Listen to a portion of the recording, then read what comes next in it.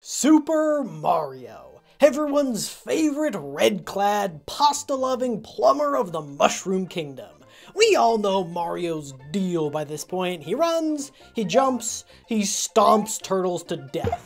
But there's one question that has gone unanswered since first the Jumpman graced our screens.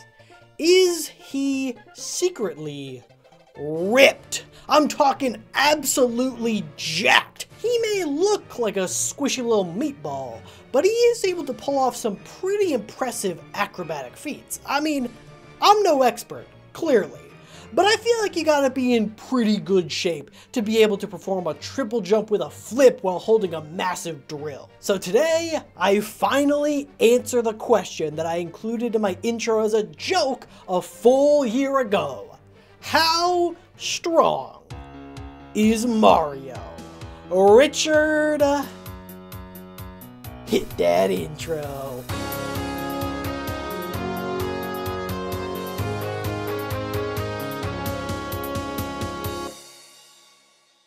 Before we begin to answer this question, we first need to define what exactly strength even is.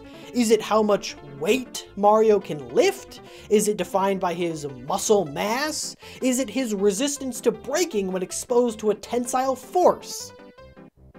Probably not that last one. My first thought was to try and find the heaviest thing that Mario has ever picked up and try and calculate the weight of whatever that thing was and define it that way. But then I realized that I'm a fool. Doing so would tell us how strong Mario is in his arms or his back, depending on his form, but this is a guy whose original name was Jumpman. They say never skip leg day. For my man Mario, what other kind of day is there? So today, we'll be defining strength as how much weight Mario can squat.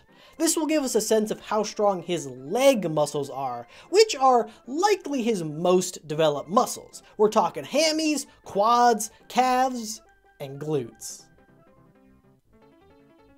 I did that too long. That got weird. That got a little weird, didn't it? Now, as far as I know, we've never seen Mario bust out a couple reps on the squat rack, but we can pretty easily calculate how much he could lift by taking a closer look at his signature action, the jump.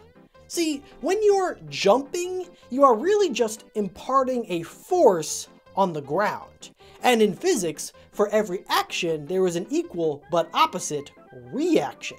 Which means if Mario is pushing down on the ground will push back up on him in equal measure and send him into the air. The formula to calculate the force required to jump a certain height is fairly simple. The force is equal to the height jumped times the mass of the person jumping times the acceleration due to gravity. Now, luckily, we already know, well, actually, we don't know any of those yet. Well, starting from left to right, we need to find out how high Mario is capable of jumping. Now, this question is easier asked than answered, because we can't exactly bust out a ruler and measure Mario's hops. What we need is some sort of reference point, something that we know the height of to give us a consistent scale. This is a little complicated because across his many games there are loads of different art styles and perspectives. The only thing that remains consistent throughout is the man in red himself, Mario Jumpman Mario. If we know how tall Mario is, then we can calculate how high he can jump. According to Nintendo, Mario is officially 5 feet 1 inch tall, or 1.55 meters. And this is a lie! Nintendo says that Mario is 5'1", but where is the evidence? Where is the citation? Miyamoto, where is the peer review? No. I think we can do a little bit better than a random statement from the creators of Mario himself. We just need to find an instance where Mario is standing next to something whose height we know for certain. And for that, we're gonna have to hit the courts. Richard, ball me. Ugh. The NBA Streets series is your pretty standard basketball game from the early 2000s, with 3-on-3 arcade-style matches featuring famous real-life basketball players like Shaquille O'Neal, Michael Jordan, and in NBA Streets v3, they said, hey, what if we throw in famous real-life basketball player Super Mario? Let's let Mario play against Shaq. Because this game features real-life people with known heights, we can simply stand Mario next to one of those players, take some pixel measurements, do a little cross multiply and divide, and we'll have a real, scientifically backed height for Mario. There's just one problem. NBA Streets v3 came out for the GameCube in 2005. I never personally owned it, and apparently it wasn't crazy popular. So most of the footage on YouTube of this game looks like this. So getting a clean frame of Mario standing directly next to a player was nearly impossible. As it turns out, the only gameplay video with a high-definition shot that I could use for this was from The Game Grumps, where they had Mario and the gang play against the world-famous team, 3 copies of a custom character they made named Dave Dave. I mean, we work with what we got.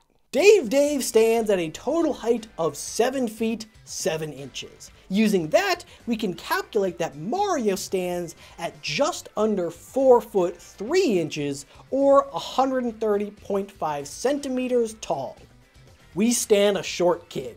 Using that same method, we can grab a screenshot of Mario at his maximum jump height and calculate the distance from the ground to the bottom of his foot. And that is our first variable completed. Except, there's one more problem. See, Mario's featured in a lot of games, and it turns out that his maximum jump height is different basically every time. So in order to truly find the absolute limit of Mario's glutes, we need to find the game where he jumps the highest. And like I said, he's featured in a lot of games. Like, a lot.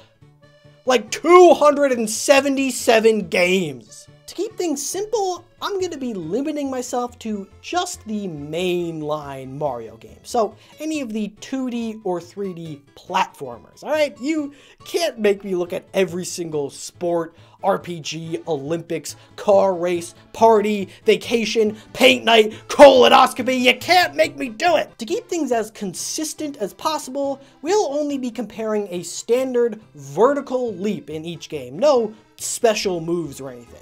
Also, across his various games, Mario can gain access to various power-ups and costumes that can improve his jumping abilities. In the world of sports, as I've been reliably informed, there is actually a word for this sort of accessory. Steroids! Yeah man, it's pretty easy to jump real high when you literally turn yourself into a frog, or a bee, or a flying raccoon dog? That one I don't really get too much. For the 2D games, getting this measurement was pretty simple. The 3D games got a little trickier because I had to account for shifting perspective angles and stuff. Lakitu, my man, if you could hold still for just 1 second. But after a ton of measuring and converting, I got a list of the maximum jump height that Mario could achieve in every mainline game. And that is just step 1. The next step, thankfully, is much easier. We just need to know the mass of a Mario. Based on my research, the average 4'3" male weighs around 56 to 77 pounds. But Mario ain't your average male. He is the peak of physical achievement. Men, what is stopping you from looking like this? Based on my research, a bodybuilder can be upwards of around 50 pounds heavier than the average weight of someone their height, putting Mario somewhere around 127 pounds or 57.6 kilograms. Also, yes, technically in certain games Mario can carry stuff when he jumps. Sometimes he's got extra accessories that would add to his mass. Spoilers, but I tested out adding in a couple of these and they didn't really change the rankings at all. So to keep things simple, we're going to be leaving them out. That's our second variable. Now we just need the acceleration due to gravity. This is the measure of the gravitational pull of a body, or more simply, how fast you fall. Here on Earth, G is equal to 9.8 meters per second squared, but Mario isn't on Earth, is he? No, Mario's jumped in a lot of places, from the Mushroom Kingdom, to the cold vacuum of space, to the edge of a black hole. So, just like with the jump height, we need to calculate the acceleration of gravity, and we need to do it for each and every game. Thankfully, we already have most of the pieces we need to pull this off. We just need to use this equation right here. Any physics nerds might recognize it as one of the kinematic equations for linear motion. We're looking to calculate G, so we can simply rearrange this bad boy like so. H is the jump height that we just calculated. The only thing we're missing is T, the time it takes to fall from the apex of the jump back to the ground. Finding this is as simple as busting out a stopwatch and taking some measurements, and then we can find our G. Then we can simply plug all of that information into the jump formula that we started this whole thing off with and get the force required to jump a given height in newtons. We can then convert that into a more useful unit for us by simply dividing that force by 9.8, the acceleration due to gravity here on Earth. That'll give us a unit in kilograms for all my international viewers, and then we can convert that into pounds for everyone here in the US of A and our friends in Liberia and Myanmar. Shoutouts to any metric simps watching right now who are leaving a scathing comment at the very notion of having to convert anything ever. Took me like 2 seconds to do all of these. We live in the age of technology, guys. It's not that serious. And with that, we have our answer. The total amount of pounds that Mario should be able to squat here on Earth for each and every game. I've included a link to the spreadsheet with all the data I collected throughout this video. I won't go through every single game here, but you can look at the full list down there. I do want to quickly highlight the 2 games at the bottom of the list though, Super Mario Bros. 2 and Mario Sunshine, where he's barely clearing 100 pounds or 45.8 kilograms. These are the only 2 games in the series where the gravity is actually weaker than the gravity here on Earth. Talk about weak sauce! I'm not one to roast. I haven't been to a gym since... Well, that's it. That's the end of the sentence. True story. I was going to have a bit in this video where I would compare my own jump height to Mario's, but I pulled a muscle in my back after just 1 practice jump, and now I can't move without it hurting. By jumping. But what I lack in physical prowess, I make up for with my ability to crank out a spreadsheet to answer a very dumb video game question. And with that, we have everything we need to finally answer this question.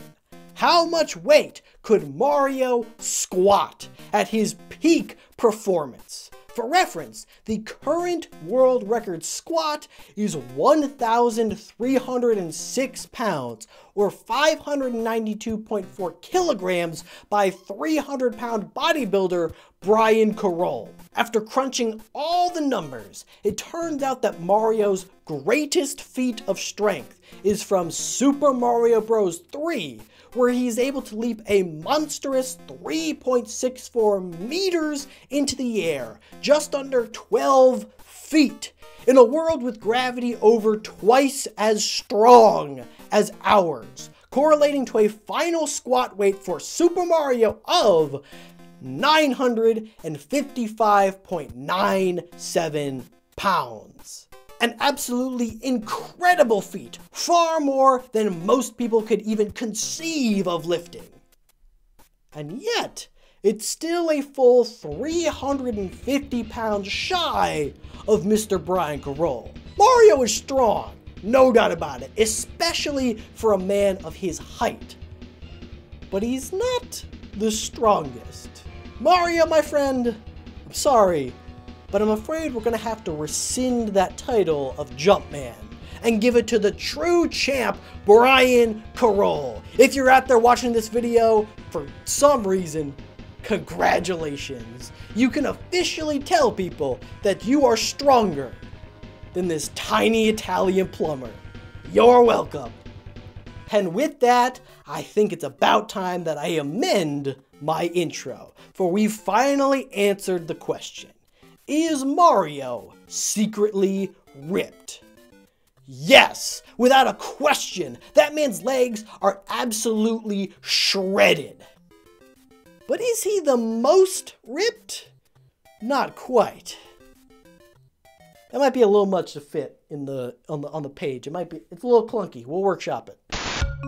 This video topic was voted on by all my patrons, including Alakazam, Aspa102, Big Dog Ty for the win, Sidian, Sherry and Mark, the Boss Killer 94, and Alberong Freuden Selkit.